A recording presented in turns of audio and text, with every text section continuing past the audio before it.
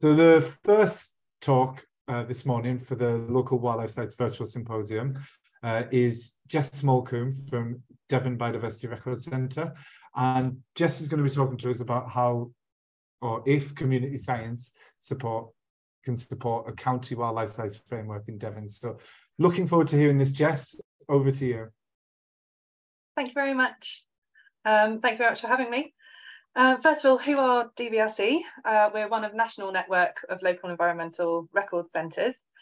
We've been going for more than 20 years. We currently have about 7.4 million records in our database, and we add by a few thousand every month. All our records are validated and verified, and amongst the things we do, we lead on our County Wildlife Sites programme for Devon. So Kieran's already mentioned this. What is a county wildlife site? Called local wildlife sites, SINCs, various other names. We call them county wildlife sites here in Devon. Part of a national initiative started in the 90s. We have the wonderful figure of 2,222 at the moment, which totals 30,000 hectares. So we are on par with the national percentage for how much it covers of Devon. County wildlife sites are really great for sort of representing what is going on across the habitats. Most of our county wildlife sites are owned by private landowners. We have a bit of a cut-off point for 0.5 hectares in size, so they really need to be more than that to qualify. But even these small sites can be some of the most stunning habitats that we have. So how are new ones designated? So although it was all started back in the 90s, we have been adding to the number of county wildlife sites. They're flagged up to us through a variety of different mechanisms, but we need to make sure that they meet a really strict criteria that we have. If anyone's interested, we have that criteria on our website. We have about 4,000 of these unconfirmed wildlife sites in our database. So there are loads more than the current county wildlife sites. We go and survey them with our own field team, and that's what we've been doing for the last sort of 10 plus years. When we've been to see them, if they sort of meet the criteria, then we put them to an expert panel that we organise each year, and they decide if they'll be designated or not. And what we need to do is we need to try and find the balance between designating new sites and also going to the existing county wildlife sites to monitor them as well. So how do we do that monitoring? Much the same way. We have a biodiversity monitoring framework. We generally just refer it as a BMF. And that's funded by Devon Wildlife Trust, Devon County Council and ourselves. And what the main objective is to go and gather the condition data for our existing county wildlife sites. We go and our field team goes and does an extended phase 1 survey. Because Devon is an enormous county, some of our sites can be quite large, quite far away, and sometimes a mosaic of habitats that can make them quite complex. So it can take quite a lot of time. We try and make efficiencies where we can to go and look at sites that are all near each other or under the same land ownership. But we have loads of different types of habitats, and that includes some quite awkward ones. We have 2 coasts, so salt marsh reservoirs, sometimes we need to access them by boat. So they can be a bit awkward. Here's a map of our county wildlife sites. They're in the dark green. The paler grey green are the triple SIs in Devon. So they are much larger sites. So the dark green county wildlife sites make up about 30,000 hectares, and the triple SIs make up about 47,000 hectares. And it's a bit over 2,000 sites compared to just over 200 sites. So they are much, much larger, the triple SIs. Our largest county wildlife site is about 740 hectares, and that is the Dark Valley down here. But the county wildlife sites play a really vital role in identifying the sort of high quality habitats around the triple SIs, which can act as a really important stepping stone, and just generally to support and buffer those sites. These are our unconfirmed wildlife sites. So they are scattered all the way across the county. Where we've got big gaps, that's our triple SIs. Altogether, these make up another 35,000 hectares. So we have the potential to double the number of county wildlife sites if we could go and visit 4,000 of these. We've got 8,000 hectares in North Devon, nearly 7,000 hectares just in East Devon. So there are a lot of sites that we could add. I think you can spot some of these are the tributaries from our rivers. We've got the Exe and the Axe. So here's a few stats. I haven't put in all 14 years because I don't think that you need to see so many numbers. But I thought I'd just let you know what's going on. First of all, just to explain, we split the sites into 3 different conditions. So red condition is that the site itself is in an unfavourable condition and it's being unfavourably managed. The amber condition is either unfavourably managed but in quite good condition, or the other way around, so in a poor condition but quite favourably managed. So generally that means that the site is either getting worse or getting better. And then green condition is what we like to see, where it's in a good condition and it's being well managed. So what we're trying to do when we go and visit our county wildlife sites is to see what is happening with the priority habitats. We do recognise it's a really small snapshot each year that we can manage to go and see. So as you can see, the number of sites that we survey from the 2,000 existing ones, or our 4,000 that we'd love to add, is very, very small. We've got a couple of anomalies.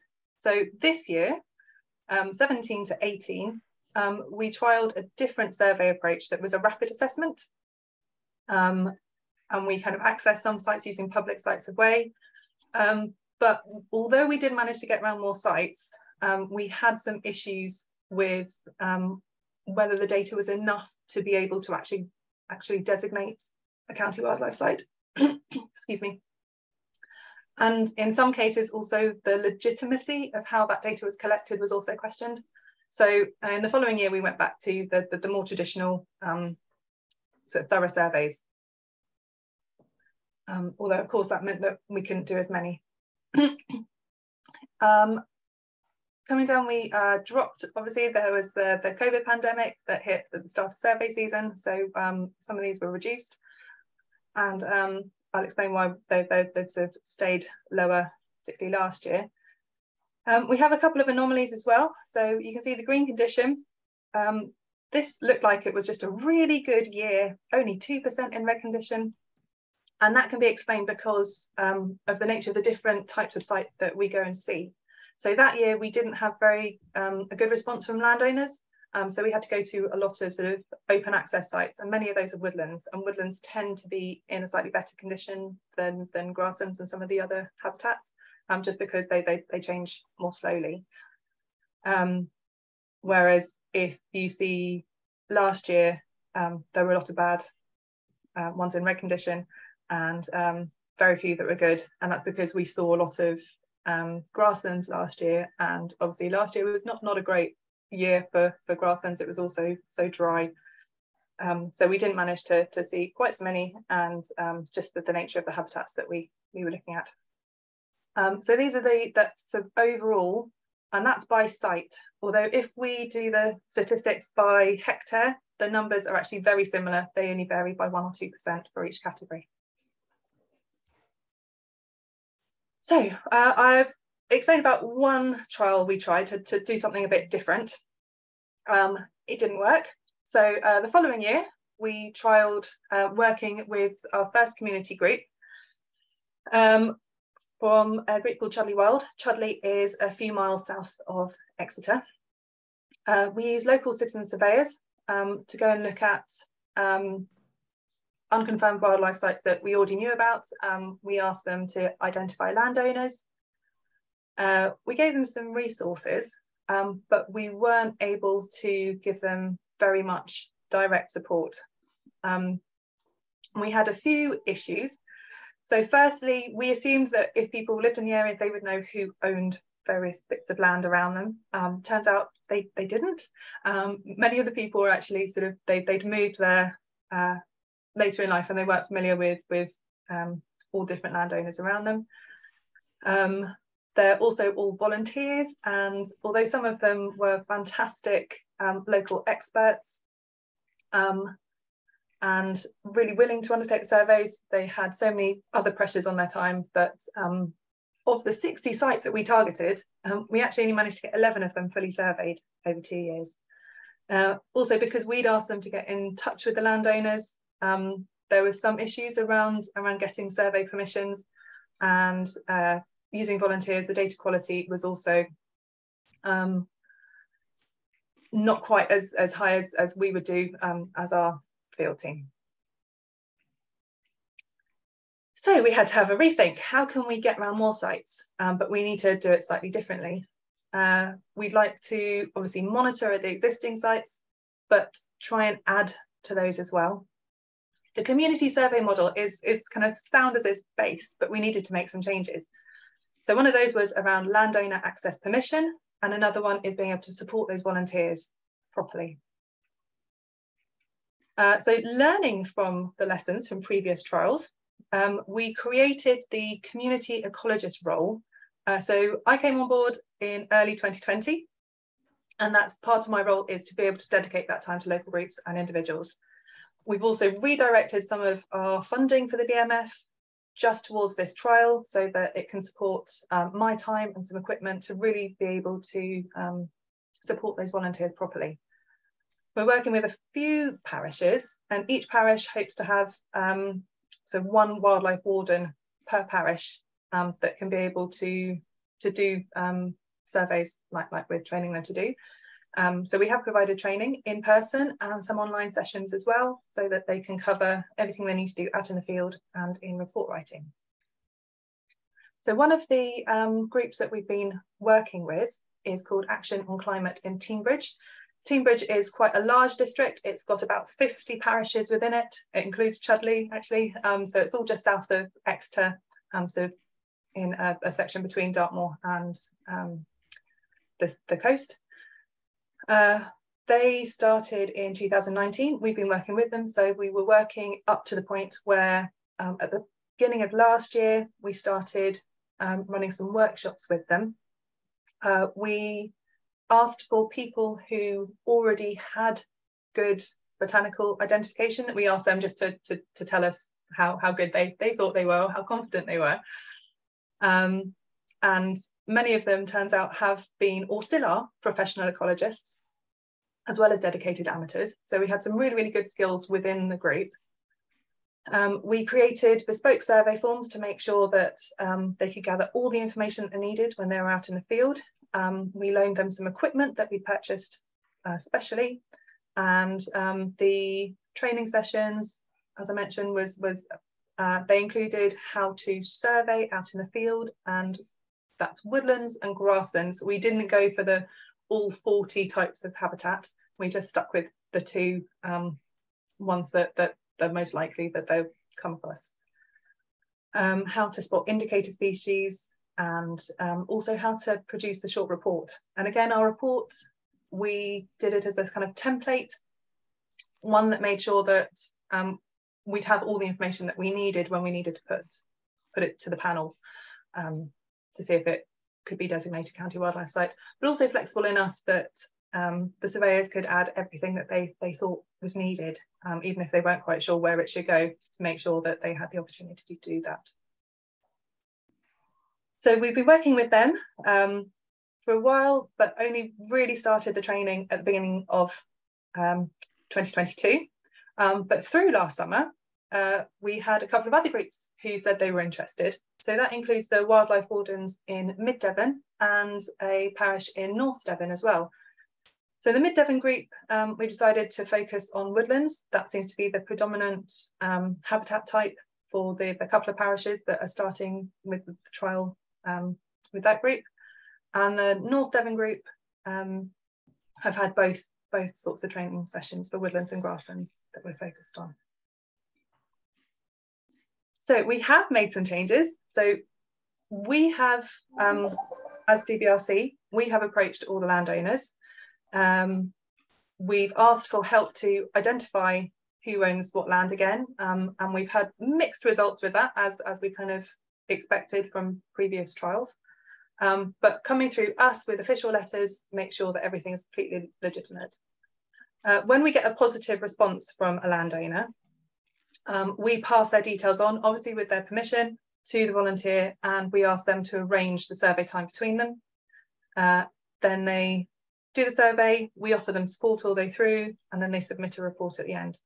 Anything that we can't get around this year, they go to next year, and volunteers receive ongoing support. Obviously, landowners have somewhere to come to as well. So in 2 years, last year we managed 6 sessions just with ACT, so that was 4 in person and a couple online. This year we've got the 3 groups, so we've already done 8 sessions, and you know we're middle of July, so we're mostly the way through, but we haven't quite finished this season yet. So we've got our 3 groups, and we've had nearly 60 attendees on our training sessions to date. The benefits are, well, I mean, this first one, as I've said, is a little bit mixed, is the local relationships. But we have had at least one site that has been designated as a county wildlife site that wasn't even on our system before, but was known by some of the volunteers who live locally, and they surveyed it and it did qualify. So that's fantastic. That's what we would love to see happen with this trial. We're hoping that returns will increase each year as more people get trained. We can reach out to different areas across Devon as well to really sort of stretch those numbers. We have finite funding for this each year, so to be able to try and survey as many sites as possible, this is a really good way of doing it if we can make it all work. People understand the importance of these sites, and it's always fantastic to be able to share skills and knowledge with these groups. We do have continued challenges, as with any project like this. So making sure that the data is of a good enough quality means that we need to really hold on to those experienced surveyors who want to help us. But it can be difficult to find them and them to be able to donate their time at, you know, during the summer months, where in the past we've discovered that quite a lot of people disappear for a lot of the summer and aren't able to go and survey. And with our training sessions, we can increase skills, but we can't really get them up to professional standard in a couple of sessions, which is why we ask for people to be already good botanists. And where we can, we try and match our good botanists with people who are really enthusiastic to go out as a team. And then that's great for sharing skills. The staff time is a huge investment, so we need to have a return on that investment. We need to make sure that the number of sites we're seeing is the same as would be if just the DBRC team went out or more.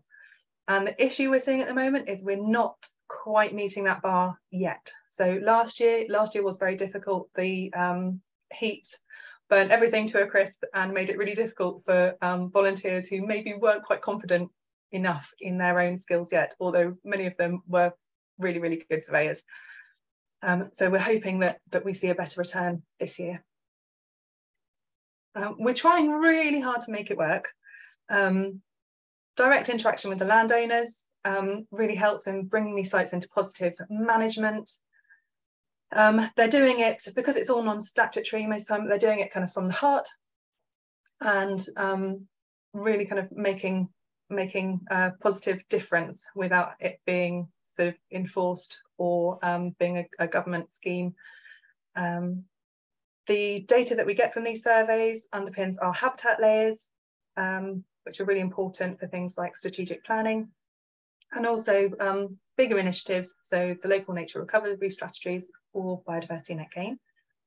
But all our funding is local, so that's, you know, that our council, Devon Wildlife Trust, and ourselves, central government doesn't contribute anything to these surveys currently. So in the future, well, I think it goes back to the issue with the funding as much as anything. It's all been locally funded for the last, well, quite a few years, and that's dropping in real terms. So by using our wonderful volunteers, we're hoping to try and maximise how much that funding can reach. But it's not currently, I know we're only halfway through our second year, but it's not currently returning what is required. So we're hoping to see an uptake this year that means that we can keep it going. We have constraints on our data. We need to charge for it, but we need to recover our costs to make sure that we can do any of this at all. So it would be lovely if we had some central government funding from DEFRA or somewhere that can help us to create a bigger partnership and ensure that this work continues to have an impact. So thank you very much. There's a link that maybe Kieran will be able to put in the chat as well about where you can find our county wildlife site criteria. And if you'd like to get in touch, I've popped DBRC manager Ian his email on there. Thank you.